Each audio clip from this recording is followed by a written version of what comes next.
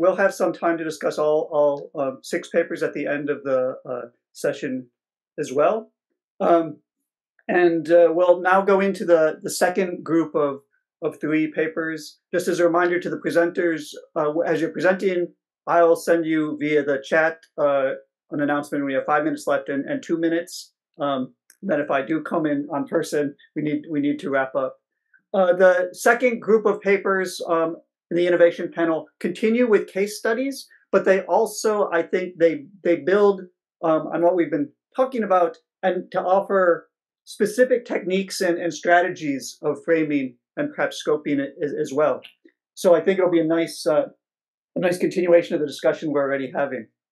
The first paper in our second group will be presented by Bozhinkova from Outcome. It was written also with her colleague Andreea-Daiana Zavate Outcome, as well as Kevin Richard from the Design and Critical Thinking community. And the title of their paper is Multi-Ocean Strategy Framework, Designing Impactful Strategies for Multi-Actor Entanglement in the Ecosystem Economy. So with that, I'll turn it over to Krasi. Hello, everyone. I'm thrilled to be here and have the opportunity to talk around our framework. I hope you see my screen that I share. Okay, cool. So I'll begin. We structured the presentation covering 3 main topics that I think of interest of this community. First, I would like to share some of the discoveries around the challenges that we saw with systemic approaches in strategy before I present to you multi-ocean strategy framework and our approach there. And finally, I'd like to leave you with some key conclusions that we observed after the research, which has been ongoing for more than 9 months right now. And with that, I'll begin. First, with the challenges with systemic approaches. In this uncertain and rapidly changing world, we observe the strategy is no longer a single and static roadmap, but you can see it as a portfolio of possible future states or even a playbook based on optional radicality. We think that this approach is necessary because collectively, organizations and different stakeholders and even individuals, we have to break through existing boundaries in order to deliver impact and reset what is possible. And we also observe that organizations actually face this criticality to change, which comes down to the scale on one side, but also the speed of change, which is intersected by 3 big trends, you could say. The one is the global ecosystem economy, which we find ourselves into, triggered by digital technologies, which dissolve the barriers between different silos and different industries. And in the second aspect, we see a need to actually adopt a more holistic approaches to value creation, especially when you have different stakeholders involved in complex value chains. You have to change the paradigm of how the value is conceived and also shared. And lastly, we also observe new standards for success that have on one side more inclusive perspective and on the other side they are more longer term driven. For example, we spoke today already around the human-centered approach, but I would also say that there is a new trend talking and thinking about the planet-centric approach, which would be an example of what are these new standards for success. And in the middle of this, we see systemic design actually playing a really critical role to sustain complexity, volatility, and ambiguity without losing the ability to generate insights and share them with both internal and external stakeholders.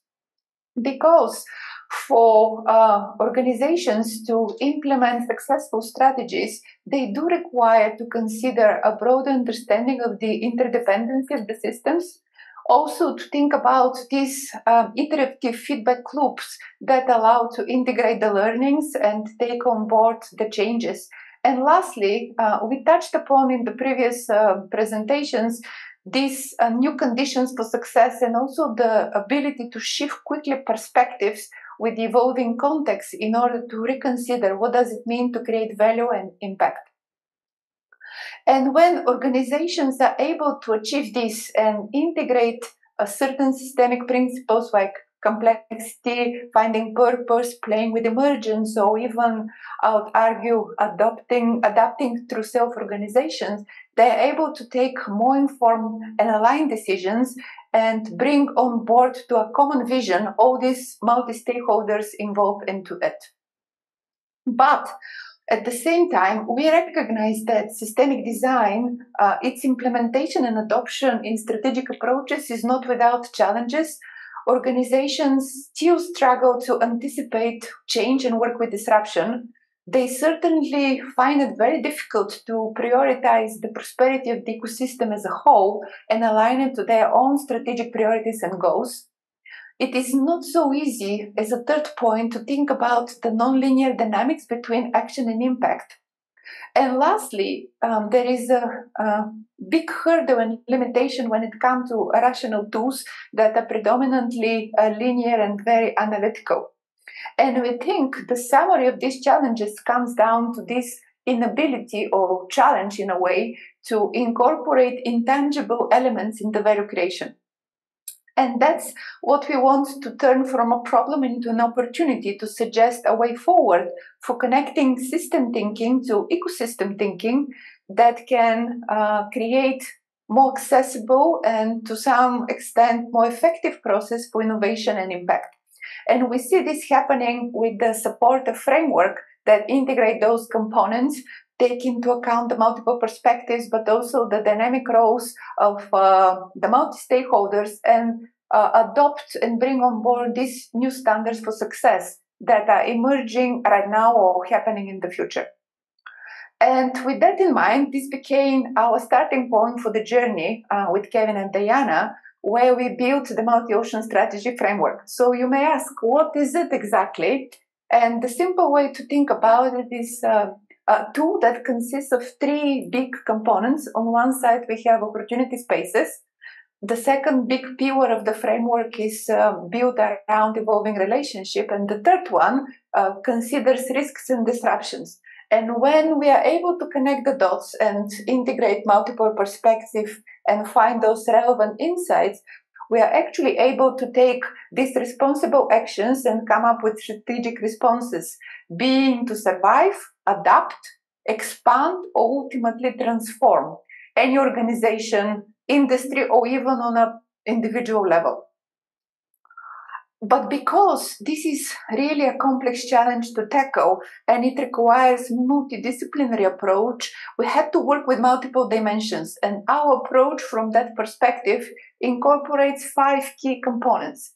First, we rely on infusing elements from strategy, branding, and innovation to help us have a richness of scope and also capabilities.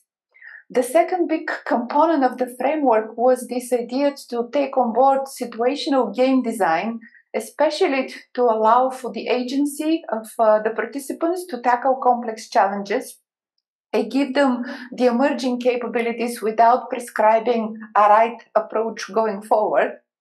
Our third element in the framework is integrating narrative building, because we wanted to have on one hand, a space for experimentation through visual means, but on the other side, we were very much focused on the intangibility and the emergent component, and this was the means to achieve that. And that narrative building is supported through shared narratives and metaphors, which we use as a powerful tool to make sense and also bring on board very diverse stakeholders with different backgrounds and experiences. And the last bit that we took in the approach was to make sure that these components that are integrating so many different elements are actually, they allow adaptation to the context, because we wanted the framework to be applied across industries and across domains. And this modularity and adaptability allows us the flexibility to do so. And now I'd like to briefly present the interactive elements into the framework. And in the next few minutes, I will cover with some short examples each one of them. So first we have oceans, which we appropriate in the framework as the value spaces. They are dynamic contexts with very unique conditions for success and KPIs and differentiation. and there are 5 of them. The second Q is related to players, which you can think of either archetypes or also as personas with specific traits and behaviors that are very important when we think about relationship building, when we think about trust, when we think about collaboration and co-creation. The third pillar in the framework is related to handling risks which threaten growth and relationship. And for us, we embody this in the metaphor of monsters.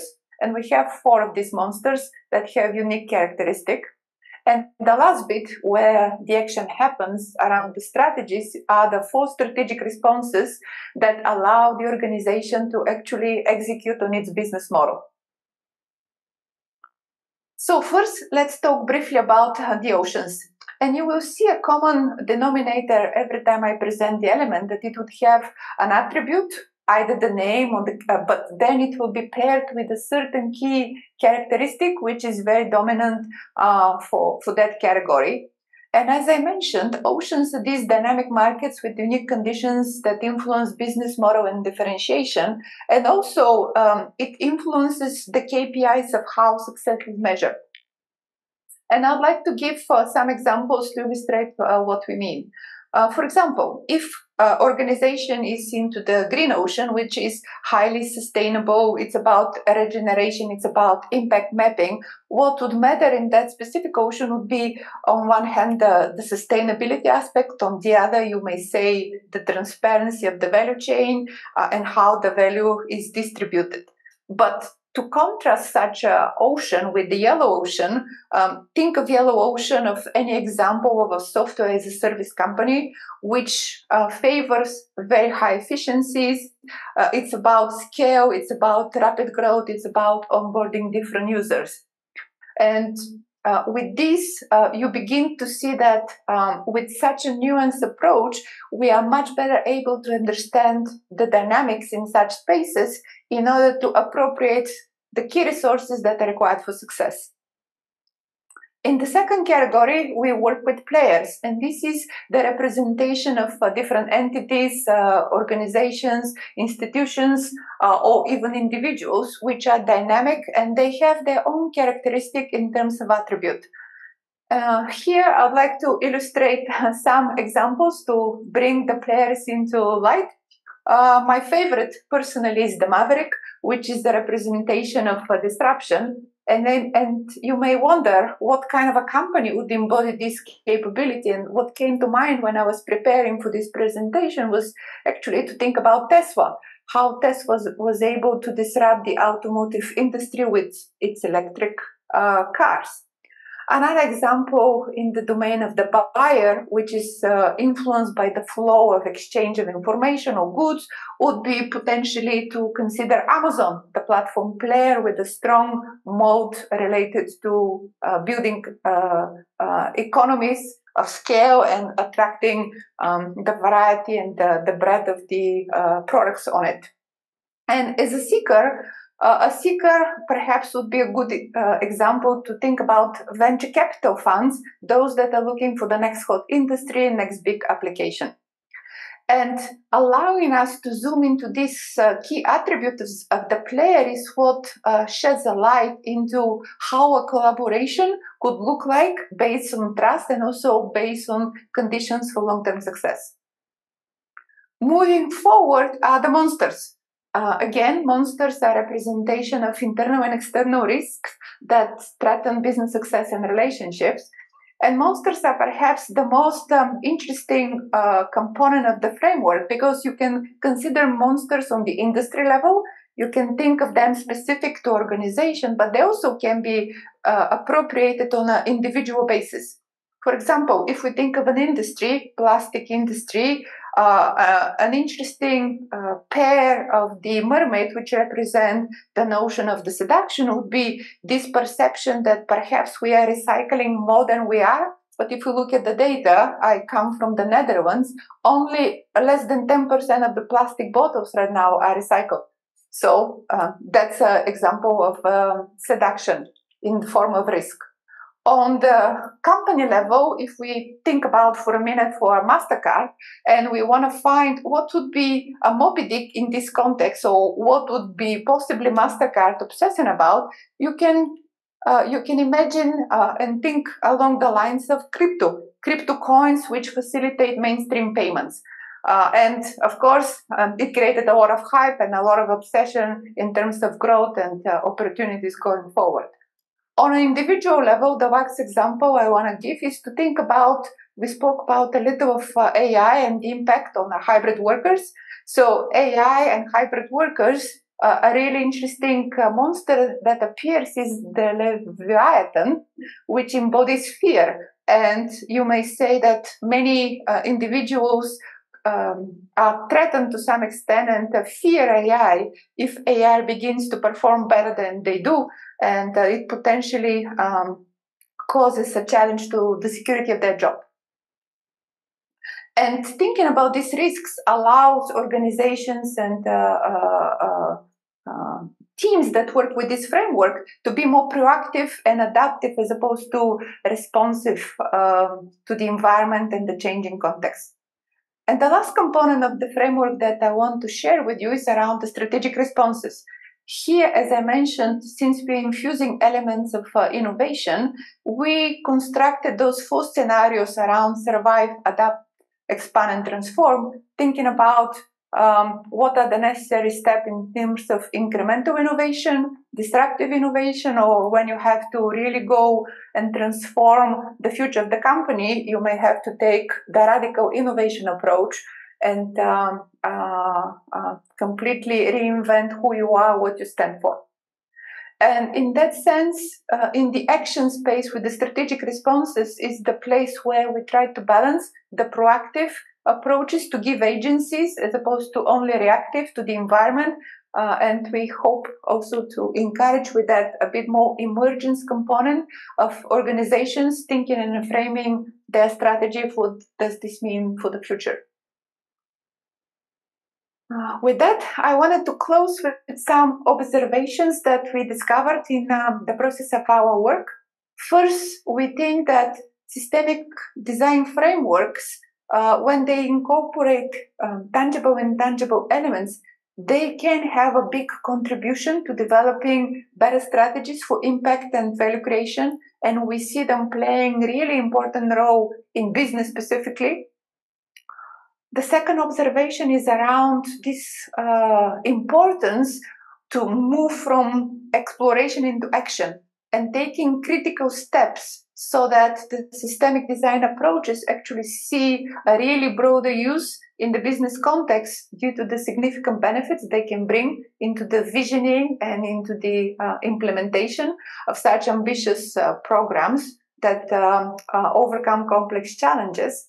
And lastly, we want to see multi-ocean strategy framework as a connection of different disciplines like systemic design, ecosystem thinking, and also strategic design in order to find and bring to light those relevant insights that can help us collectively solve the challenges in the ecosystem economy. Thank you.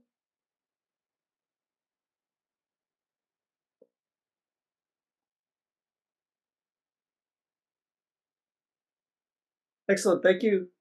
Thank you very much, Krasi. I really very much appreciate it. I really like the framework with the Here Be Monsters reference as well. So thank you very much.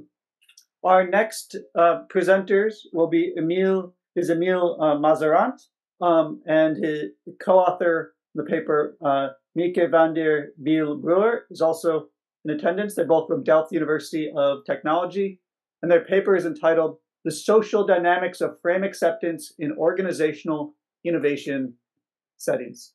So with that, I'll hand it over to you, Emile. Thank you, JR. Yeah, different from other presenters thus far, we do not present a case or framework or study already. I think our paper we present makes a case for the social dynamic perspectives on frame acceptance, considering a pivotal step in impactful innovation in organizational settings, and works towards a research agenda in that sense. I think to explain our the social dynamic perspective and why we think this is relevant, I think I best start by sharing an example. It's a story that is not my own, but very recognizable in many ways. And a story I got from listening to an embedded social designer I interviewed earlier this year. And he shared an illustrative example with me why we may be served by a better understanding of the social dynamics and frame acceptance in organizational innovation settings specifically. Let's call our designer John for now. So that's to keep it anonymous for now. I have to, my slide doesn't shift. There it does. The city that put John as an internal social designer on its payroll just recently was facing a long-lasting and increasingly pressing situation with respect to drug overdose in the city. And John and his team were asked to develop a kind of emergency app to serve in case of overdose. To John, this seemed a rather simple solution in a very complex problem, and he soon found out that no research had been done that showed that this would be a good solution at all. It kind of illustrates the knee-jerk response of the concerned department to brainstorm just within the existing assumptions and frame that they held about the situation.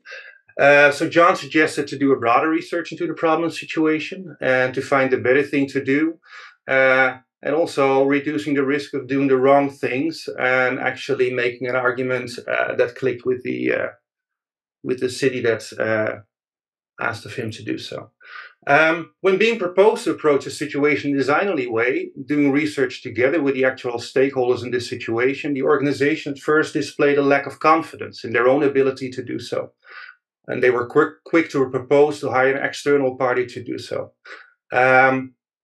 John figured that doing the research themselves would best allow them to understand and build empathy with the situation. So him sharing his experience, he'd been doing that many times before and challenging their guts, that got the involved people to actually follow John in doing it themselves. And backed by our direct leaders, they assembled a team using a designerly approach, working closely together with stakeholders in society on a design research. And gradually in the team, they started to understand the situation in a different way. However, mid-flight their research, a higher ranked actor from a different department came into this team's little project war room, where all the ongoing research was visibly put on their walls and pictures and quotes or whatever. This actor got really angry, to say the least, and demanded the research to be stopped effective immediately. He'd not been involved in or by this design team. He was head of a department responsible for some of the actions that were currently undertaken to mitigate the problematic situation with drug overdose, which basically contained campaigning against drug use and actions that made perfect sense within the dominant framing of the situation within the organization. John himself was not able to calm this man, and as John mentioned it to me, it was not acceptable to do so from his position he had within this organization. It required the direct manager of John, a week of meetings with John together, and a whole lot of outside, real-world, anecdotal, and visual evidence from the research thus far to make him understand and accept the new frame that was evolving. And he came to see that the current actions of his department perhaps did not make much sense anymore and paused his current actions to wait for the forthcomings of the design project. As the design process continues, the new frame on the situation emerged with opportunities for novel interventions that just made sense within its new frame, but not within the pre-existing dominant frame within the organization. A while later, to ask for funding to realize what had come out of the design process, the design team was given the opportunity to present their 6 months of work in 10 minutes to a decision maker very high up in the hierarchy. He is an actor that had not been involved at all up till that point. Basically, they were asking commitment on the novel actions with very little time to change the frame inside that room. In the room, where also John's manager was present, who had backed up the team of John thus far, it soon became clear that this high-ranked actor at that moment was only looking for low-hanging fruit and low-risk opportunities, I think connecting to what Krasi was also telling. And as a consequence, he rejected ideas that were designed to really change the system. And as John put it, this actor was not able to identify with the stakeholders in this situation, something that had helped the team so much to make new sense of this situation.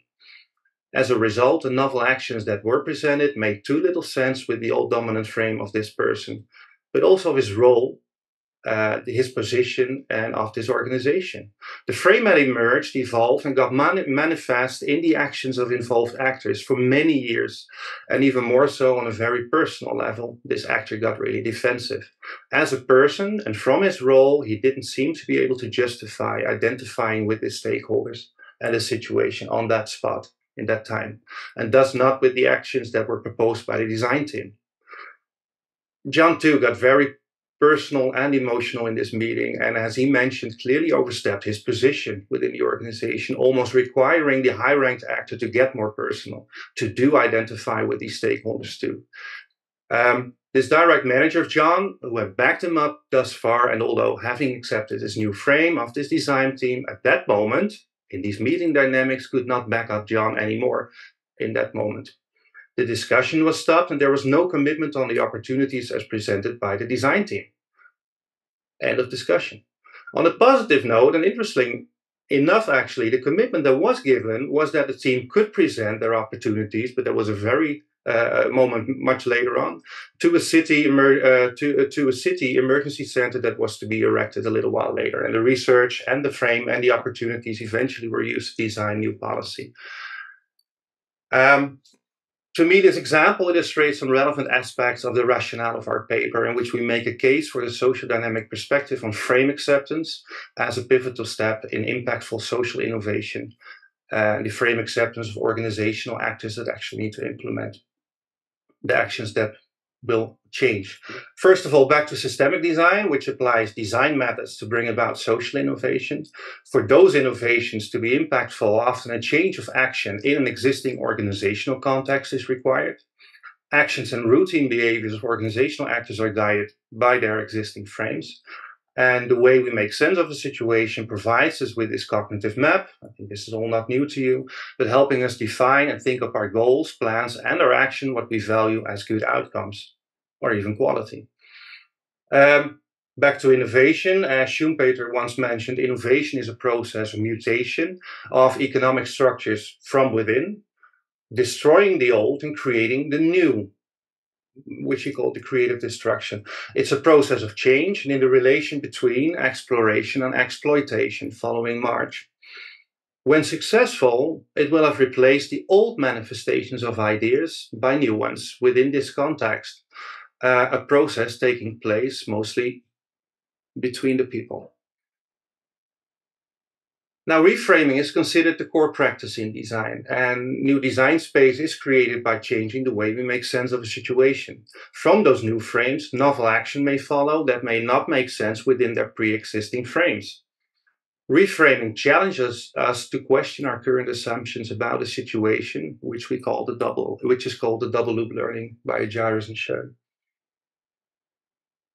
About learning, Wenger argued that people learn through social participation in communities of practice, which can be considered cross-functional, cross-departmental, cross-organizational, etc., even in social life.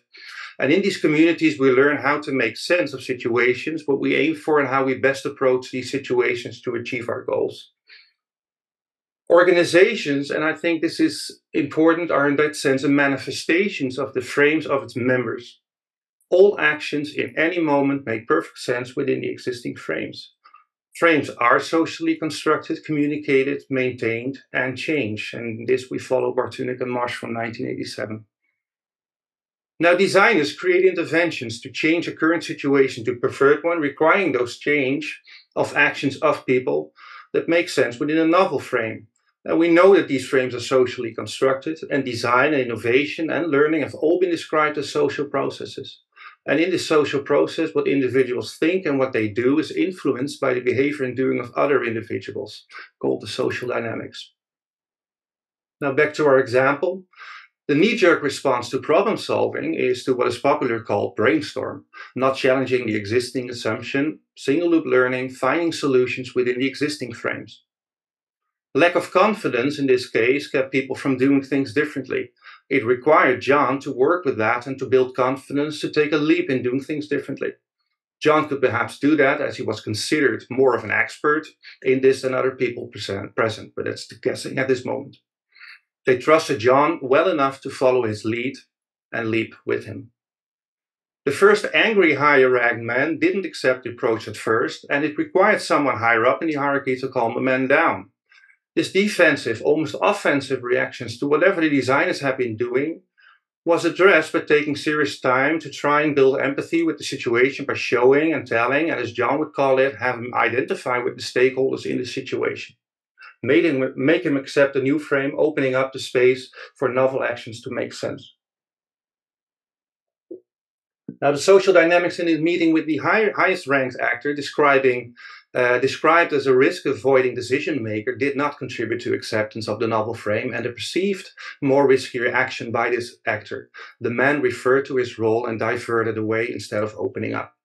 All these, to me, are examples of reframing at different levels. Reframing our approach to dealing with problematic situations, reframing of the situation itself, of the theme, as you might call it, also perhaps of the individual and the role level. In other words, how do I relate to this situation? All different human values, themes, and dynamic mechanisms at work, sometimes successful, sometimes not. To summarize, reframing is a core practice in design. Frame acceptance is pivotal in getting novel actions to be absorbed by this context. They are socially constructed and maintained, and organizations can be considered the manifestations of its current frames of its members. It requires double loop learning, which is a social process, and we are influenced in our thinking by the behavior of other actors. We found existing research on frame acceptance, however, to be focused on frame transactions and really lacking the social dynamic perspective. So it was not interactional, it was transactional, and it lacked the social dynamic perspective. However, there was some literature, and there is literature to be found on frame acceptance. What we do in our paper, we further conceptualize the central constructs in this phenomenon based on a literature review, looking at innovation, organization, frames, and reframing. And next we propose a research agenda. And my screen freezes here. Let me see. One of the things we think is worth researching is how the groups of individuals in those communities of practice socially determine what quality to them is. The next point is how does the perception of quality in those communities of practice shift under the influence of a new frame? And we currently set out to explore also my PhD research in what ways and to what extent do social dynamic factors influence the acceptance of those novel frames by relevant actors involved in reframing processes, specifically in organizational settings. And one can think of looking at the needs, the behavior, strategy, and values. And talking to a lot of social designers recently, my first study, at least it's recognized, considered relevant in that sense.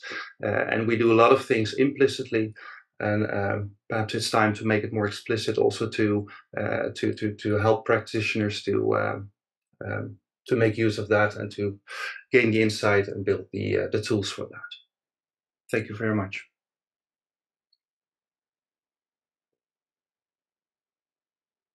So thank you, Emile. Thank you for that review and the example as well. Just translated very quickly into the multi-ocean framework. I like how your example shows that sometimes actors themselves can become monsters, especially if they're external actors and high-ranking and maybe swimming in different oceans. Our third paper in this group will be presented by Elizabeth Shevkova. It was written along with Elise Haldorn, Charlotte Kobus, Jovan Engelen, Connie Bakker, and Sonia van Dam, all of whom are at Delft University of Technology. And it's entitled From Systemic Insights to Sustainable Business Actions, a case study on Gen Z parents in the DACH market. So we come full circle in this session from the parents with strollers in our first presentation to now a case study of parents again. So with that, I'll turn it over to you, Elizabeth, and I look forward to our conversations after the group. Thank you. Yeah. I hope everybody can hear me well. Okay, I see nodding, so that's all fine. Great. Well, yeah, I would like to share the insights from my paper, which we already have been introduced to, as well as my co-authors, all from TU Delft, so more TU Delft people in this today's session. Well, in today's complex and interconnected world, addressing sustainability challenges requires a systemic approach. I think this is something I don't have to explain more in detail. I think we all agree on that if we look at wicked complex problems such as sustainability, we need to think systemically and holistically. And in this work, I'm particularly looking into the environmental impacts of innovation in businesses. So it also, again, ties a bit back of the first presentation, since we are having here more business perspective on it and how businesses can be more systemically and address circularity and sustainability problems more systemically. So I hope, okay, so, and systemic design can be a available approach to sustainable interventions from a business perspective. But so far in my research, there has been a gap identified between research and practice. So translating the systemic insights into feasible actions for businesses seems to be quite difficult. Not only the communication seems to be a problem, but then having actions based on this communication and on the understanding of this holistic and complex thinking seems to be quite a challenge. So this research tries to answer the question on how can systemic insights be effectively translated into feasible actions for businesses, so making the complexity and the holistic thinking feasible for businesses who so far seem to be more linear thinking, a bit more reductionist, which doesn't help with crises like sustainability issues. And to answer this question and to explore it a bit, I have a business case study where I was working together with a leading consumer healthcare brand focusing on sustainable parenthood to investigate this research. And as already mentioned at the beginning, the focus of the case study is to systemically analyze sustainability issues and needs of Gen Z first-time parents in the DACH market. And the DACH market is Germany, Austria, and Switzerland. And we choose this market since people in this market seem to be more open to sustainability and have some kind of expertise where we can dive a bit deeper into the issues and concerns. And how did we approach this? Answering of the question within the case study is I was following a 4-step approach, which again, like I think most of you are familiar with how to think systemically and how to approach more systemic case studies. So the first step was to frame and gather data and define the boundaries of the problem space we want to understand better. It was followed by a system mapping step, where we used causal loop diagrams to really understand the causal relationships between all the variables. And once we had the system mapped, we were looking into analysis of the system by using Donella Meadows' theory on leverage points. So we were looking into which leverage points to address from the business. And at the end, once we understood and grasped the problem space, we wanted to look deeper into the system through exploration and validation from a consumer perspective. So we had a qualitative study where we were validating and testing the insights we have found. So the first step was framing and data gathering. With the business, we were deciding on 3 main topics, which were becoming the boundaries of our research and of the space we were identifying. The first theme was sustainability in relation with healthcare and parenting as a business, and global trends relevant to Gen Z and millennials within the DACH market. So on these 3 topics we agreed on, and then we started a quite extensive research where we were looking at internal business documents, we were looking at company interviews where we talked to all kinds of experts, and we also had a big literature review based on relevant keywords, which we agreed on with our business partners, but also added our own ideas. And at the end, we went over 70 documents. We looked at academic papers, journal articles, blog posts, but also we did some social media studies. We were following on Instagram and TikTok different kinds of parents and influencers to really understand what is the current mindset of young parents who want to be more sustainable. And at the end, we had all the data together, we mapped it, we had a huge data mapping in Miro and started clustering it. So for those interested, I can show it at another point, or you can reach out to me. And the data mapping resulted in 17 topics And each topic we wrote a short summary of to make the data a bit more graspable. And the next step in our systemic analysis was actually to map. So we had, as mentioned before, we had our 17 topics, each with a summary. And then we had a co-creation workshop to validate and explore this kind of system maps. We did it by having the summaries together and divided the summaries to different kinds of stakeholders from the business who had different expertise in design, research, and also in the topic itself. And we asked them to go over the insight cards and map the causal relationship. So we had the business partners doing this for us, and by that reducing our own bias and also trying to get their perspective in it. And once we had our 17 mini causal loop diagrams, we started connecting all those maps with each other to create a huge systemic map, which again is really, really big. I can show it later on if interested.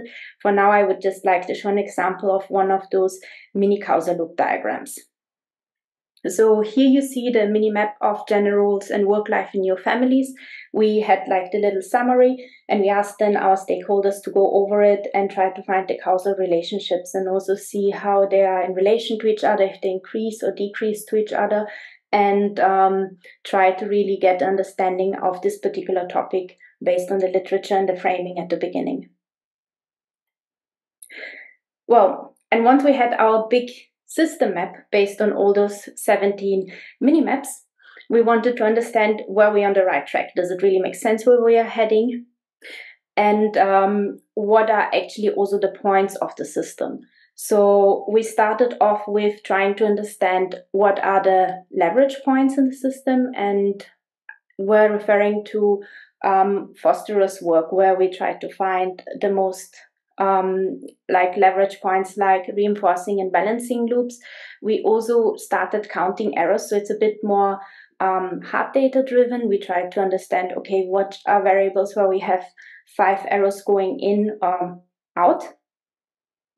And also through the high collaboration with the business, we also had an idea what kinds of trends are relevant and what kind of leverage points may be relevant for the business. So we highlighted them as well. So by that, we had quite a lot of leverage points in the huge system map. And then we wanted to validate it. Are we on the right track? And we had a co-creation workshop to validate and rank the highest business leverage points based on feasibility, novelty, and impact. So again, like we had lots of communication and interaction with the businesses to really understand, okay, where are we going? And once we had all the leverage points mapped out and analyzed and validated, we used Meadows' work to understand which places to intervene in a system. So we started putting them into her framework to see what are the leverage points with the most impact and the least impact, and which ones to target. And at the end, actually, this mapping in Meadows' work resulted in the highest ranked leverage points, so the paradigm which we need to transcend as the parent's dilemma of wanting to act eco-responsible, but being immersed in triggers for overconsumption. So quite a handful of complex words. And the business really didn't know what to do with this. So what we did, and this is the expertise of Elise, one of my co-authors, was systemic storytelling. We made some sketches and we told them a little story. So it ties a bit back to the first presentation where we tried to make the complexity tangible. And there we have mapped out the dilemma of wanting to be responsible, but having this overconsumption mentality and its two strains, what it means and how they're in a conflict to each other to really have a nice storytelling way. And there is a more holistic version where all the leverage points are mapped and all details are there as well. But for now, to just make the storyline clear and for the business comprehensible, we use this kind of simple story to explain what are the struggles of the parents. And once we had our story straight and the business was intrigued, we moved on to explore this storyline, the system, and also to validate if we're going towards the right direction. So we conducted a qualitative study where we found representative parents from the DACH market to gain further insights, but also to validate this dilemma we have discovered as the main paradigm to overcome. And overall, we were following a convenience sample with snowball sampling, and we identified 13 parents between 22 and 30 and conducted 10 interviews. So some of the interviews were with both parents. To understand the underlying needs of parents, we used SMET and laddering, which are techniques to uncover conscious and unconscious needs through qualitative studies, and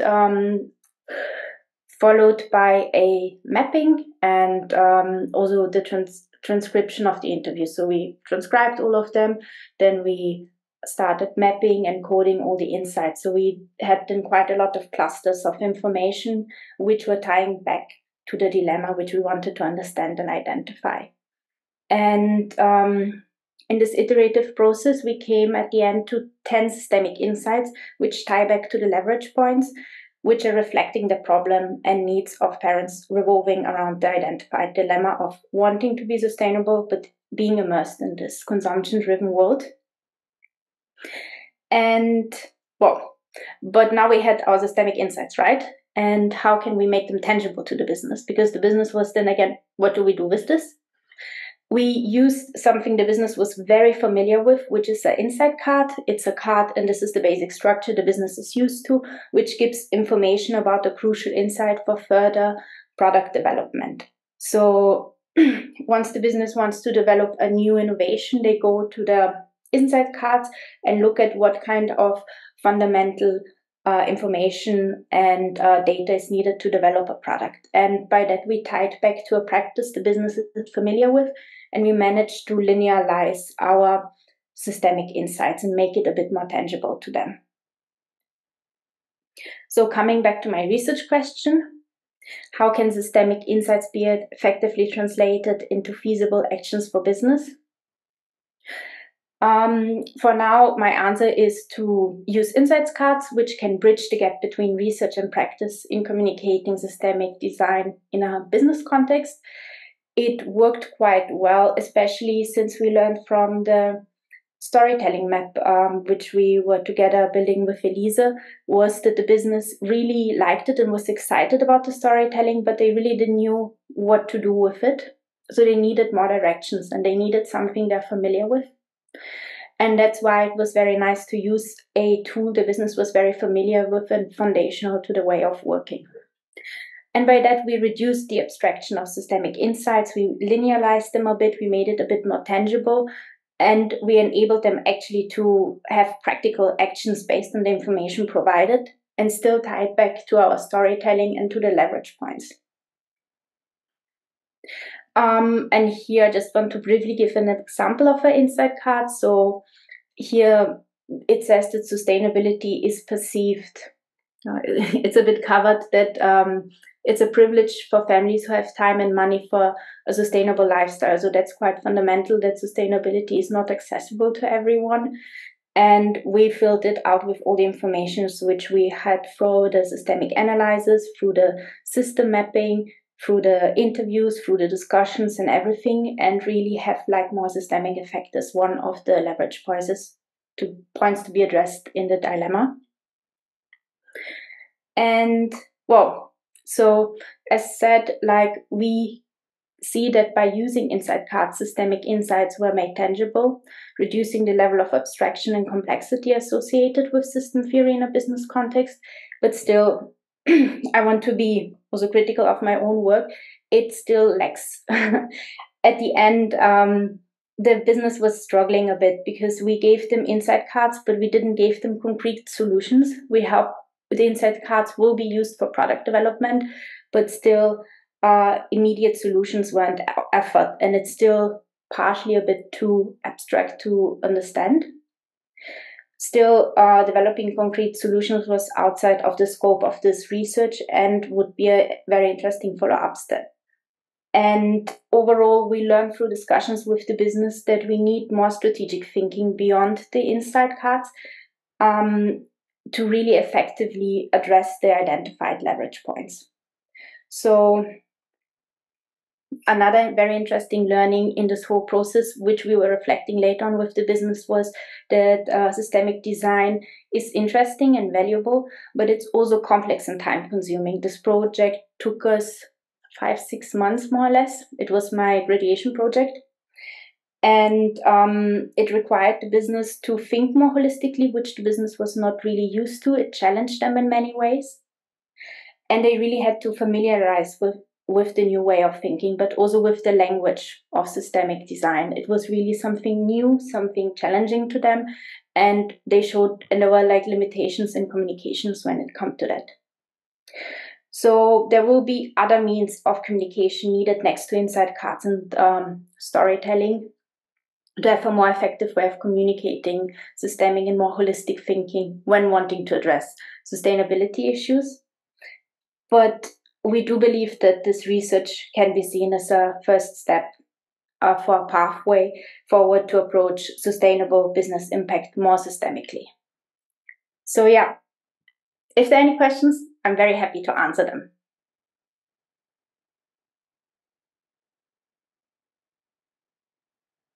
Yeah, well, thank you to all three presenters. And as I open it up, I'll just take a cue from Elizabeth, your final slide, where you said that systemic insights were made tangible through insight cards. And one of the themes that connects the three papers in the second group is that question of the tangible and the intangible, and bringing the intangible into the design process, whether that's explicit in the multi-ocean strategies framework of making the intangible into things like oceans and tangible monsters, whether it's in Emile's paper with the social dynamics, which are very intangible but have very tangible effects, even to the sense of taking research off the walls and stopping timelines in their tracks in the moment. And then in of course in the final paper, that question of how to have systemic insights or concerns like sustainability, which are intangible, and make them into a tangible artifact. So there's that connection, and then all three papers offer solutions or techniques for doing that, whether it's in the multi-ocean strategy, in the first paper, the reframing and frame acceptance, I think, is in the second paper, of being able to accept the frame so that we can make these different perspectives more tangible. And then again in the third one, whether it's through this co-design of causal loop diagrams, or then translating those into insight cards. So there's a lot of techniques for making the intangible tangible in these papers. I think that's a really fruitful discussion. But with that, before I say more, I'll open it up to the others that are here in attendance to see if there are questions for any of these three panelists.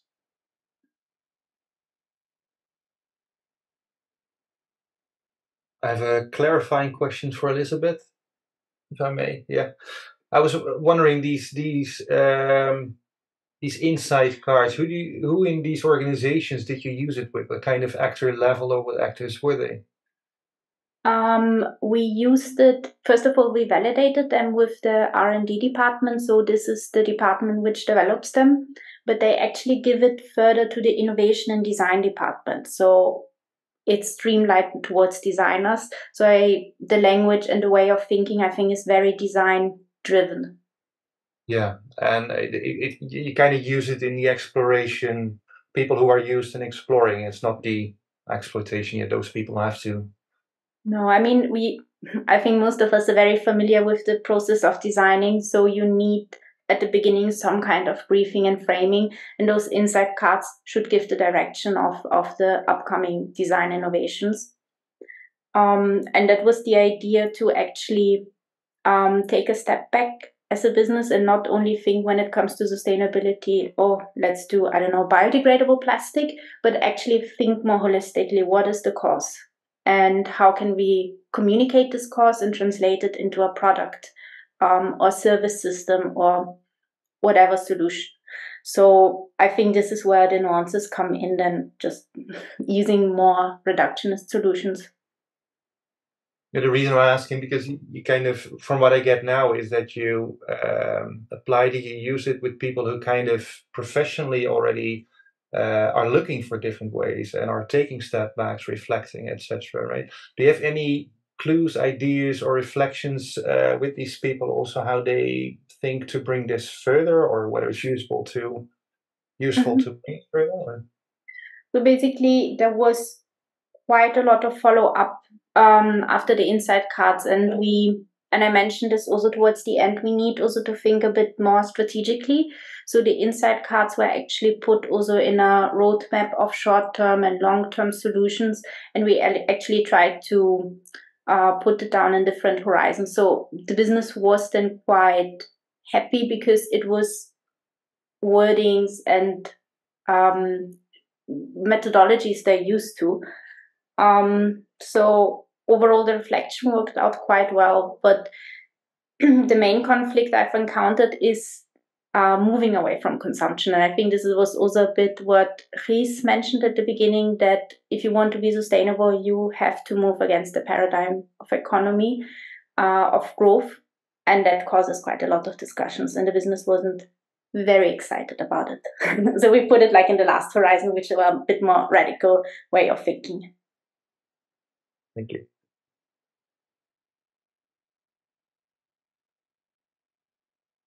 Maybe I can just give a question to Krasi. I was wondering, because I really liked your ocean framework, and I kept thinking about how your experiences were when you made it, when you have a case study, maybe somebody actually trying it out, and how the reactions were. Because in my experience, what I did was already a bit overwhelming for certain people, and yours is, I would say, even more daring to bring new language, a new way of thinking and phrasing things in new ways. And do you have any experiences how people perceived when they practically experienced your framework? Thank you for the question. I actually would like Kevin Richard, who is a co-author on the paper, to join us and give him the opportunity to share a few words. And we did have a lot of experience on that domain, so Kevin can answer. Thank you, Krasi, and thank you for the question, Isabeth.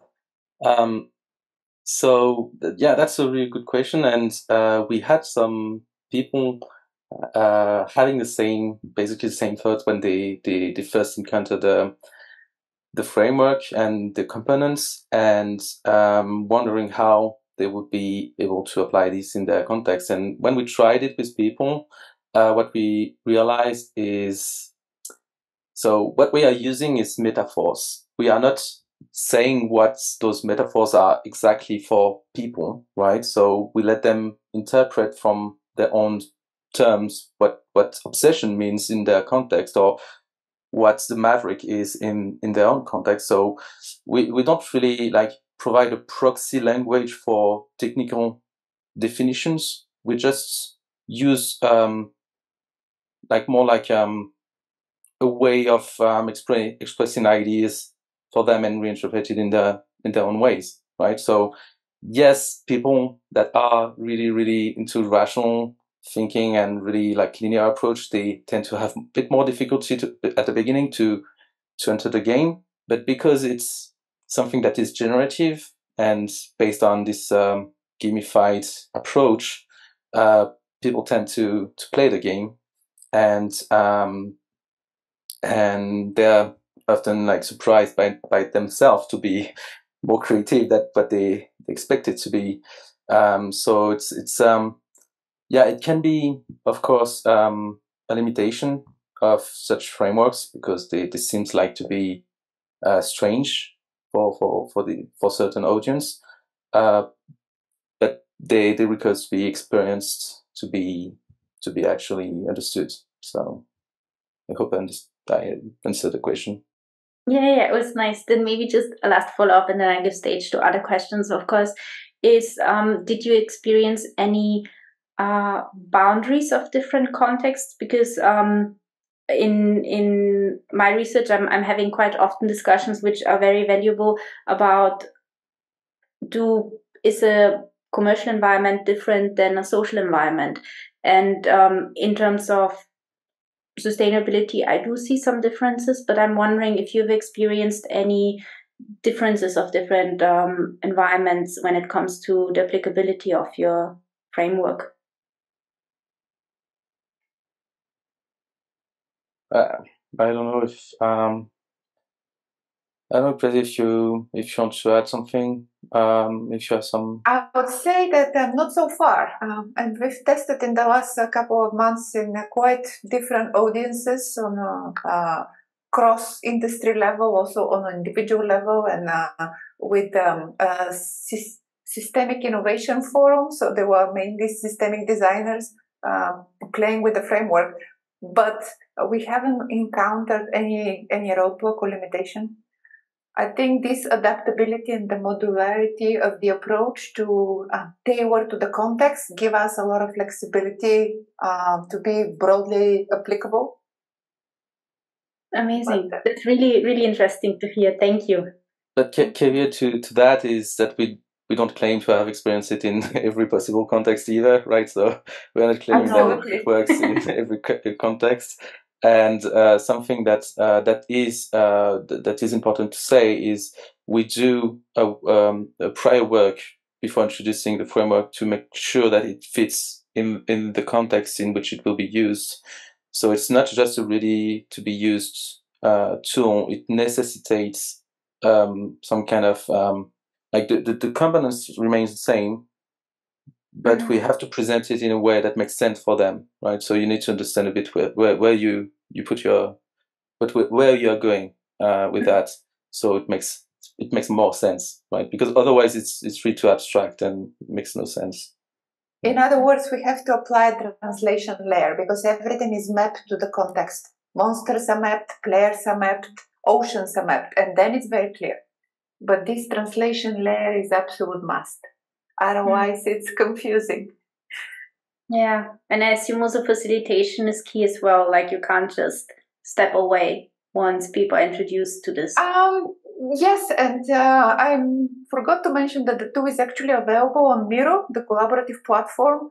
And for each of these strategic responses, we have a key questions that we guide the participants towards. So to that extent, yes, facilitation is necessary, but also we made sure that we give the agency of the people who want to play with it to be independent. Yeah, the paradigm we had at some point was to imagine the framework as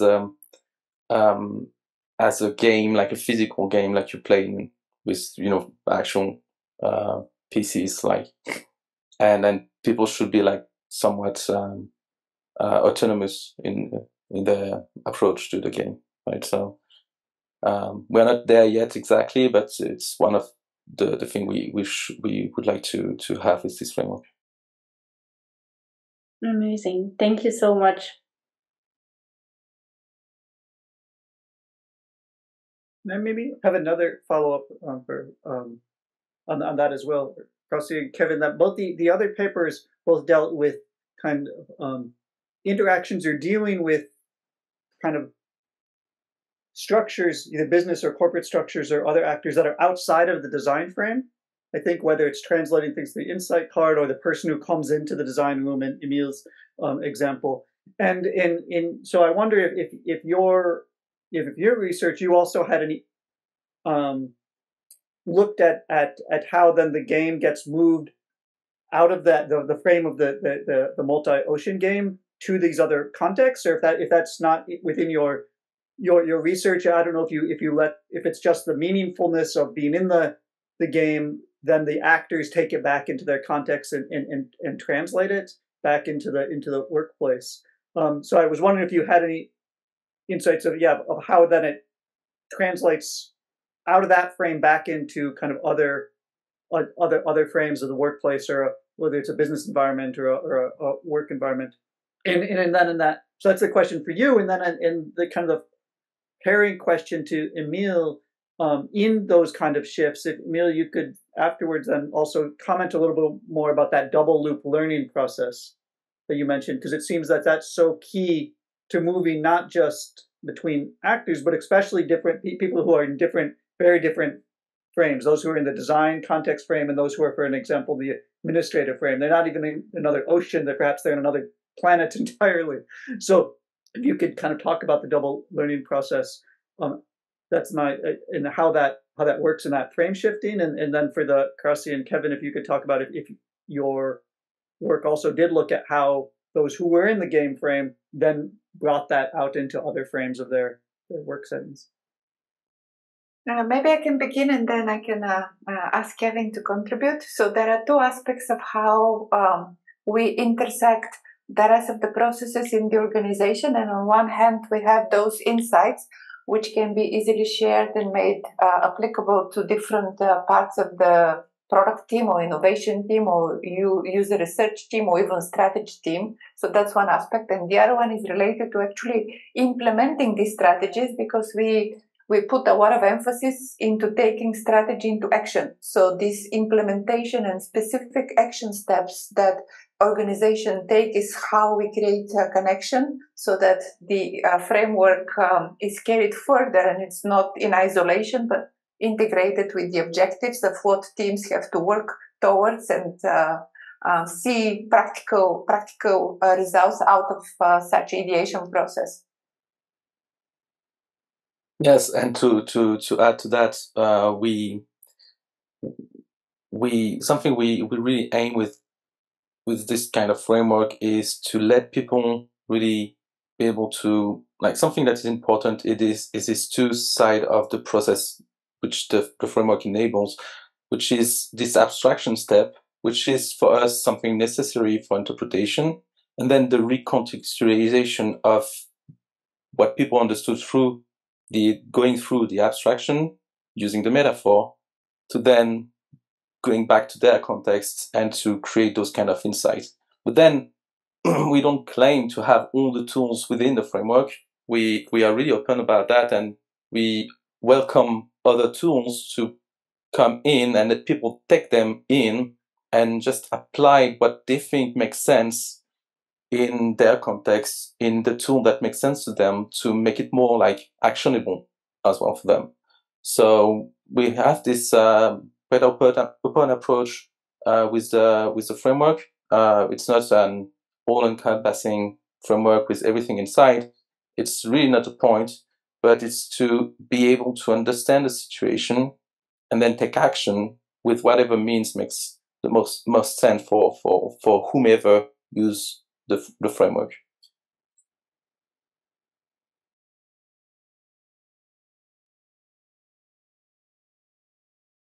Will I try and answer the question you had to me, JR? I think it's kind of an essential question, I think, to be studied. I think yes, this double loop learning is kind of pivotal, I think, to bring about the frame shifts at different levels. And not only from an actor's point of view, I mean, challenging assumptions about how we approach situations or how we go about innovating at all, or to challenge the way we look at the situation, we frame the situation, the things we've come to do for so long, at many different levels. But and listening to a lot of social designers in the broader sense of the past months, I think there's also this tendency that what I see from my point of view is this tendency of designers to in the fuzzy front end to collect a lot of people, as we also see in this frameworking. And with these actors, we come together, and there's this co-creation kind of thing where kind of in the framework our assumptions are being challenged. But at some point, there's other actors inside these organizations that were not part of this process, but they will also need to start changing their actions as a consequence of what we want to be impactful with. And that's another, my guess right now is that, my take right now is that that's another kind of learning that needs to take place, not in this long co-creation settings, but I mean, if one is the slow cooking in the fuzzy front end, then maybe there's the cat of Mieke.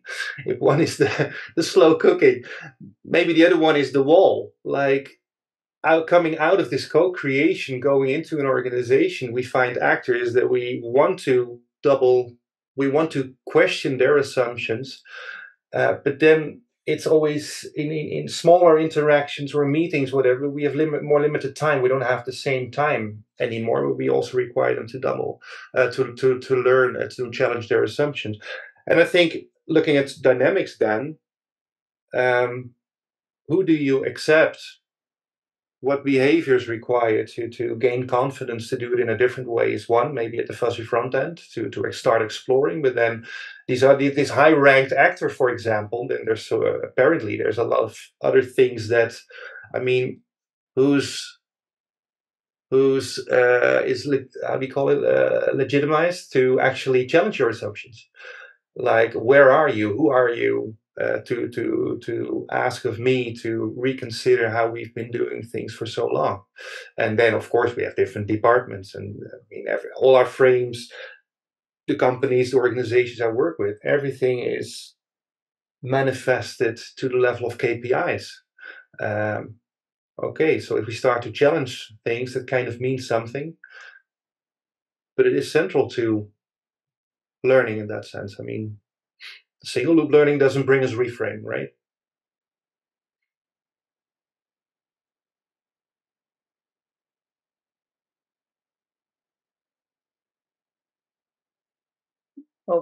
Open, of course, the discussion to any of the papers that were presented in the entire panel, if anyone has them. And I also have a question for Elizabeth about the co-design workshops you did with the causal loop diagrams and kind of again that work of translation that's necessary to do that co-design. This is also a question that's related to it's an activity that we will be doing in Washington, D.C. when representatives of various hubs and gather and other participants for the final event of RSD12. But in that, when you did those co-design workshops with the 17 kind of factors and made the causal loop diagrams, what was the process of those workshops? Did you find it for the participants that they kind of, with the brief cards, they were able to kind of jump in and start those diagrams, or was there necessary kind of teaching moments or demonstrations, or how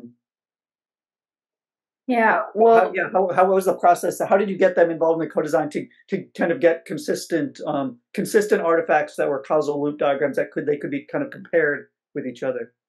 Yeah. I mean, I think that's a very good question. And while we were preparing the co-creation workshop, we were thinking quite a lot about it. I think, first of all, we had the big advantage of having the people from the start, from the defining the system boundaries that were involved. So there was already quite a lot of understanding of the topic, and they were highly engaged in the topic in general. So we had the leverage of all the excitement and also understanding already what is the idea, what we are doing. And at the beginning of the workshop, we did a little bit of a crash course on causal loop diagrams. So we prepared everything. It was a bit during COVID, so everything was still online. So we prepared it all in Miro, and we did a bit of gamification. I think that ties back also to the Ocean framework. So we actually showed them a bit of the vocabulary and how to draw these relations, and gave them some examples with some funny, with some funny variables. Actually, I can't think of a good example right now which we had, but it was something like good food increases happiness or something like this. So then people immediately understood, okay, what are variables? How can they relate to each other? And they were actually quite excited. And the summaries, we tried also to keep it a bit more short. So it's not like that you have to read a whole A4 page. But since there was quite a lot of pre-knowledge, sometimes they added some variables they considered important. And me and my co-researchers, we just joined as facilitators. So that's what maybe ties back a bit to my question to Krasi. And because facilitation is quite key, I think, in this kind of complex moment, people get lost or demotivated. So we were like quite engaged into facilitating and keeping the conversation going. And I think at the end we also reviewed and we asked the participants to present their little causal loop diagrams to each other. So this stirred also discussion, and they were already drawing some connections and were again highly engaged, but because they were passionate about the topic as well. So I think that shows, but I can also, if you're interested, I can show also the setup in Miro, how it looked like. So everything I do is like easy accessible. Well, I hope that answered it. Yeah, I mean, one thing I will say in terms of the Miro boards, and there's been a few mentions, I think if there's anything that anyone wishes to kind of share or that with its slides or Miro boards, you can certainly both put it in the chat, because I believe that the chat is also will be available when people watch the recordings later on, and then you can also, in the email that I sent out about the panel, if you wish to share it, then we can have those in one place from the panelists as well. So if anyone has any boards or slides they want to share, they can do that as well. And I think putting in the chat, it then stays paired with the video as people rewatch the video in the next few months. That's nice. Yeah, nice. I will drop in my I prepared this as PDFs because of confidentiality reasons. We couldn't make it accessible, but you can zoom into the most smallest detail there.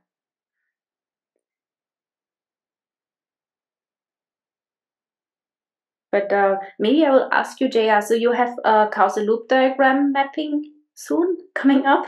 Well, not exactly causal loop mapping diagrams, but see my Bijl-Brouwer here, the convener of RSD12, and I'm the co-organizer of the local hub at Washington D.C. And next week, when representatives from many of the hubs come together and other local attendees come together for the culminating event, we won't be doing causal loop diagrams exactly, but we do have a diagramming event where we'll take the topics of the various 12 hubs and we'll map connections between them, and then kind of have a walkabout exercise to see how those to see the connections that arise in making system maps of what the hubs foci were, and step back and analyze those as kind of a synthetic event to reflect on the entire online course of RSD. Nice. Yeah, maybe also I was asking because I had another thing regarding your question in mind. I think what helped at our workshop a lot, and it reminds me of the structure you suggested, is to break it down into multiple mappings, because in one of our key learnings when it came to mapping, you can't give a intensely big chunk of information for people to process. It's really not digestible, and it loses quality. So that's why we try to break it down in those mini causal loop diagrams and later on draw the causal connections to make co-creation digestible. Otherwise it's too much of a commitment and too overwhelming. So I think when it comes to complexity, there's like this small line of zooming in without linearizing too much or reducing too much content. And that was quite challenging, I must say, when it came to the mapping for my work as well, and then zooming out into the big map and then zooming in into points and translating them. So this whole translation work of not oversimplifying insights and leverage points, and also in the system mapping, I find it extremely challenging. So I think that's maybe interesting to share also. Maybe somebody else had experience with this kind of back and forward movement. Yeah, Elizabeth, I'd like to say that's a really interesting point in terms of systems. It's a real classic systems thing. Talking to many colleagues over the years, I used to call it like the GPS issue. That you have to have an overview, and you can talk about a street, but if you don't tell what the city is, then the name of the street is irrelevant. So you need to simultaneously have like an overview and a focus at the same time. They're never decoupled. And I think you run into trouble when you do decouple them, or you're somehow losing focus, that you've forgotten the holistic, the macro micro. They can't ever be decoupled. if they can be in terms of when you're focusing at a particular time, but they always need to be connected. Or you as the practitioner or the person doing it needs to always maintain that relationship while you're doing 1,000 other things. So it isn't easy. I think the only answer to that is practice, to be honest. Yeah, I can imagine. I also think it raises, as in many cases similar to this and others, the question of ownership. Who owns this big overview when it comes to complexity? Because everybody and nobody, everyone and no one, right? Yeah, so yeah. You need to make people feel like they do have ownership, otherwise why bother engaging? But all the same, everybody's point is relevant. So it's everybody and nobody. That's why you get the big bucks, right? It's difficult. I guess, yeah. Thank you. It was really good. Yeah, thank you, everyone. Thank you, everyone. I also, just to follow up also with Krasi and Kevin on the point we were just discussing, in terms of kind of making complexity or dealing with complexity, in your multi-ocean framework, you had very specific numbers for each of the 4 kind of quality or aspects of the game. Did those arise organically, or did you have specific reasons on why they're 4 monsters, this many actors? Is that part of the mechanics, or how did those numbers arise? Because that helps really frame, for lack of a better word, all the complexity within a certain limited set of actions. I think they were rather emerging and also arriving organically. And through testing, we actually discovered, for example, that we needed to add more players, whereas the oceans we borrow from nature. So we had some strong association with the oceans there. And we try to also make sure that we don't have too many or too little. So this was a tough one to find the right balance. But I would say through experimentation is the best way to see if the framework is limiting or is it encompassing enough. And so far we are in a balanced state. Yes, but we also open the possibility for any application of the framework to allow a space for more players or more monsters. Like if one makes more sense, that is not even in the list, then they can add it. They can say what it refers to for them. So it's not really limited. We have a basic set because we need to start somewhere, and as Krasi mentioned, we need enough interactivity between enough parts and enough interactions between the parts to make it more like useful for people to take out something out of it. But it's open for adaptation when needed. For instance, the metaphors themselves, they are really Western centric, right? The Leviathan and stuff like that. They speak to people with an understanding of this kind of monsters, but perhaps in Asia, those monsters makes no sense, and then they might be something totally different.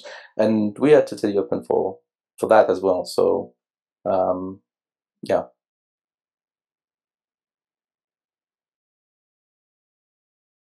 But just to mention, it's where maybe we are, like Krasi mentioned in the presentation, but we connect to systems thinking, but we don't come from a systemic design perspective first, right? So it's kind of different. We connected to systemic design in the application because it makes a lot of sense. But what I want to say is, like, we are really like the tool is a self-identification and then self-interpretation scaffolding. Basically, it's a scaffolding for people to interpret and act, and it's not like a formal tool as we can find in traditional sense of systemic design and systems practices, like the causal diagram, which is formal in this way, which is also highly rational in its approach. We don't do that. Basically, the connections are loose. People decide whatever it means for them, it's fine. and we don't have like these strong, hard-coded relationships. We don't look for that. We look for these kind of loose interpretations and loose connections between things. And this is where we really tackle on the generative aspect of the approach, and less in this formalization of the framework itself. So it's where maybe perhaps it's different. Yeah, maybe also, Kevin, what you were saying, one thing particularly I found very interesting, that you were saying your framework is quite Western centric, which I think is it's something we can't deny, and that's fine. Yes. But I draw then the connection, and the question actually goes to Emile and Mieke. Did you is your perspective also a bit Western centric, or do you feel like it's more universal when it comes to this dynamics? Or I don't know, any thoughts or reactions on that? I think my journey in this whole research started by reading a paper, a study by Lee in Singapore, where a design student, they actually focused on frame acceptance in a governmental setting in this sense. And there was this study of what took place between design students, a female student, young, trying to bring across or transact their view of the situation to a senior male Asian official. That was my first thought. Okay, was it the frame that didn't get accepted, or was it the situation that actually had part in it? I don't know, because it was not studied, I wasn't there. But it was my first thought, and I think dynamics in that sense, and social dynamics, can play a role anywhere. I mean, it's interesting to see if they are different over time, I guess. But let's first start. Mieke perhaps wants to add something, but well, I actually think it's a really interesting question. it is. Yeah, because I was thinking also of my experience working also with Indigenous communities in Australia, and I think social dynamics is everywhere. But I think the perspectives on how we see the world are really quite different, and also where they're coming from, and the intergenerational perspectives. And also, I think, the whole idea of double-up learning and stuff is very cognitive, right? It's very much in the head. I think that's quite a Western perspective, right, on how we think about design. So I do think our perspective is definitely Western. I have no idea what the consequences are, but it would be interesting maybe also to explore that a little bit further, even if just as a thought experiment. Yeah, and maybe even consider some components of intuition. How does it play into it? And dive deeper into this idea of tacit knowledge as opposed to explicit. It would be really cool to see what this would mean. Yeah. And also, I assume I found it super interesting, Mieke, what you said, that you have been working with Indigenous people, because I think then there comes another very interesting layer of Western people going into different cultural environments and exploring it. So that adds a new layer of social dynamics by having this kind of cultures collide with each other. So maybe even the researcher having a different cultural background. I'm not sure how the approach of your research was, but I don't know, it just made me wonder if this adds on the complexity we're already encountering here. No, I think that's a really good comment, because then we're talking about paradigms, right? We can't really talk about frames without talking about the paradigms. So, Emile, there's something for you to add to your conceptual framework.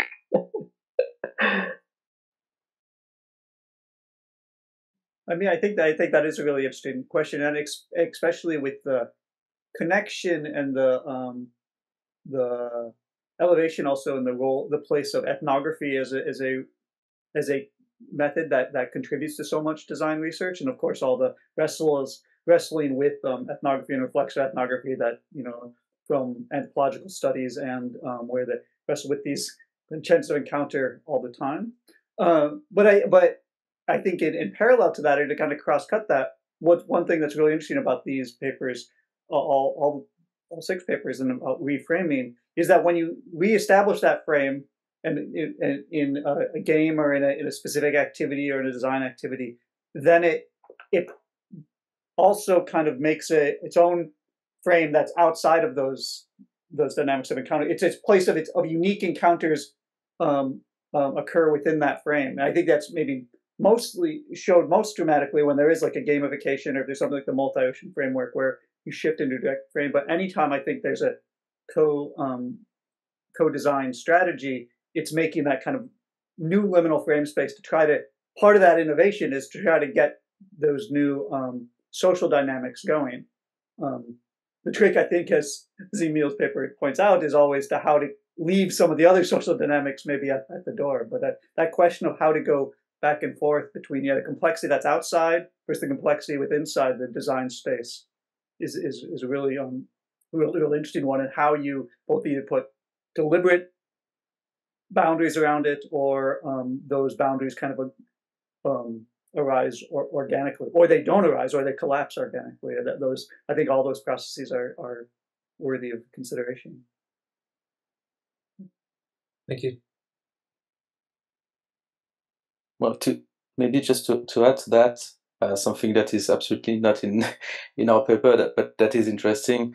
That comes from a paper. I don't remember exactly the names of the writers, but which was interesting because this person were exploring the dynamics in social innovations, especially for governments type of applications. And they came with this idea of soft spaces and hard spaces, and oftentimes they mentioned the hard spaces to be the most paradigmatic spaces, whereas the soft spaces they are more fluid in the paradigms, right? So they allow for this blending of perspectives much more easily. And people do have in social interactions way more loose relationships to their perspective or to their paradigms, right? When we exchange together, we don't necessarily come from similar backgrounds. Krasi and I, we are not academics, for instance, and we have discussions around this kind of tools and this kind of things, which is not really a problem despite differences, right? And that shows that it's kind of fluid. Whereas once we want to formalize that, then it becomes obviously less fluid. And this. I mean, it's not really a dichotomy. It's like praxis I was mentioning before. It's like it's hand in hand, like things that go together, right? So, yeah. I don't know where I want to go with that, but I kind of find it interesting in the context of this discussion. With that, I'll open it and see if anyone has any last question or any last concluding thoughts that they wish to share. And if not, thank you very, very much to all presenters. A very stimulating, wonderful panel, and the discussion was fantastic as well.